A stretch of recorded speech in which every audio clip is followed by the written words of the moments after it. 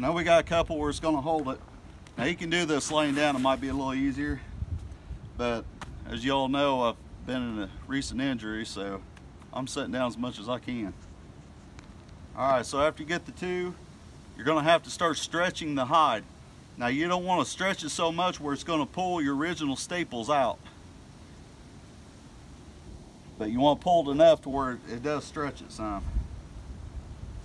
And what I do is I go about, I don't know, about 6 inches for all the way around as I'm stretching.